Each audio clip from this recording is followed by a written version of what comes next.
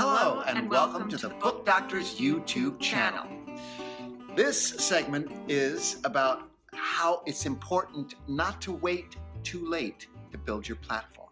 So lots of people think they need a book before they can start speaking or writing editorials or whatever about what they're writing about.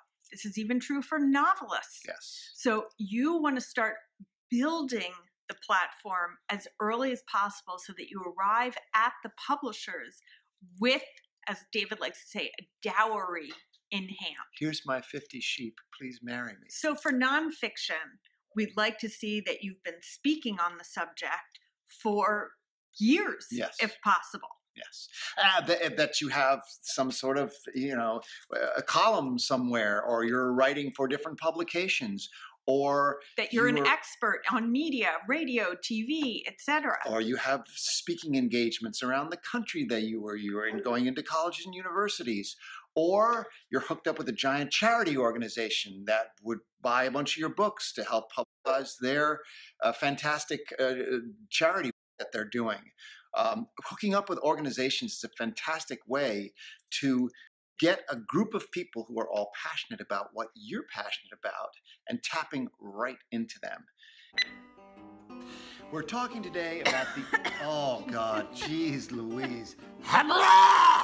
Oh, how are you, everyone? We're talking about bronchitis today. I'm trying to make movies. She's sitting here eating nuts with the pistachios and clicking them, and it's driving me crazy. And then you got to show them the nut. Hello. And welcome to the Book Doctor's YouTube. I'm here with my nut and husband, David Henry Sterry. With my nut and my wife. Eating nuts! Subscribe. Like and share. Like a chair. And you can also go to our website, www.thebookdoctors.com. Sign up for our newsletter where you get all kinds of tips about how to get successfully published.